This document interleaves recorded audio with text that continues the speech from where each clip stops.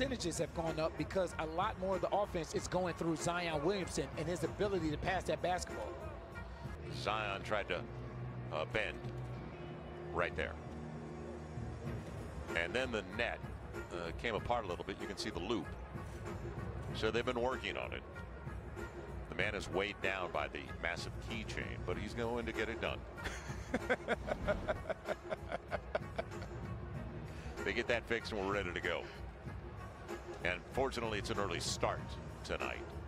Yeah, Zion. And how important they truly are to our sport.